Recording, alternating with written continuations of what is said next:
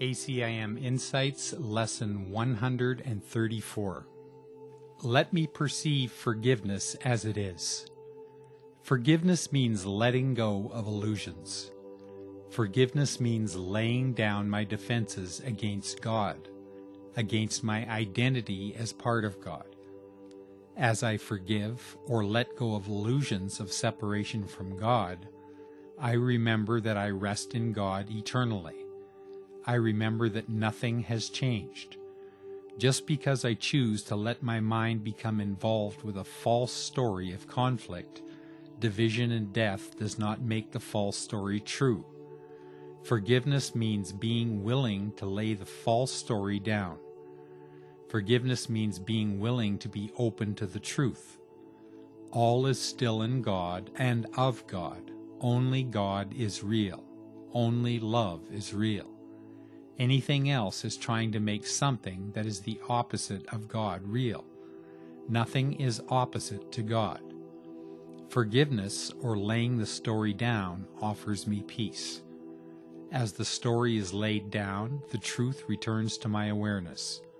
All is one in God. All is safe.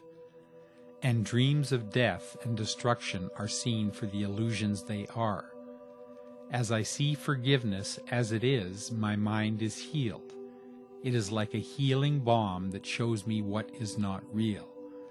As I lay what is not real down, what is real comes to take its place.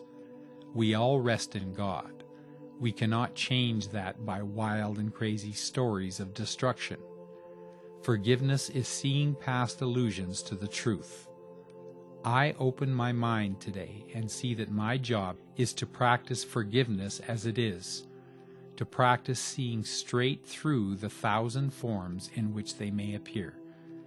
I practice letting my mind be healed today of all the fanciful dreams that never were in reality. I practice remembering that I rest in God now and forever. Truth is true and nothing else is true. God is truth. I practice remembering the truth today. Once again, I see how central the idea that this world does not exist is to my healing. It is the basis of true forgiveness. Everything my body's eyes show me cannot be real if the world does not exist. Everything that seems to upset me in any way is always about some form that I object to. If it is form, it is different, and therefore separate from me. But the Course tells me that only love is real, and love is one. Love knows no distractions, only unity, equality. The moment I recognize that what I thought was cause for upset is not real and does not exist, forgiveness is natural and automatic, for it is seen that there is nothing to forgive, no change, no harm occurred. The practice of forgiveness could be called the practice of recognizing illusions for what they are and seeing past them. I cannot rely on my own understanding to accomplish this. My understanding as a separate identity is based on a false foundation that separation is real.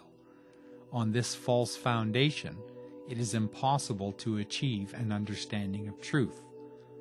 By the grace of God, I have a voice in my mind that can bring me the understanding I need to recognize what is unreal and look past it to the real.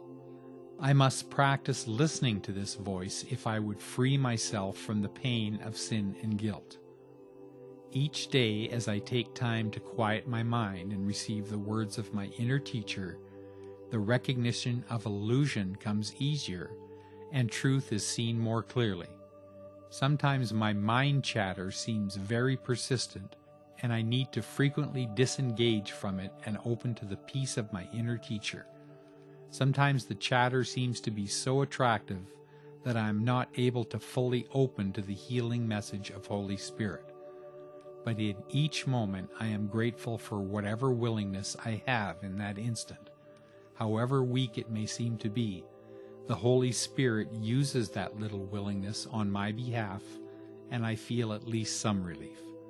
I may need to come back again a little later and the Holy Spirit assures me He is always there, never impatient, always gentle and loving, ready to offer me His comfort.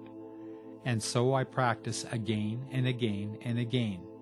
In times of my own impatience, I can look back and see much progress has been made. It is truly worth the effort. This gives me encouragement to continue the practice, for I truly want the peace and freedom that forgiveness offers.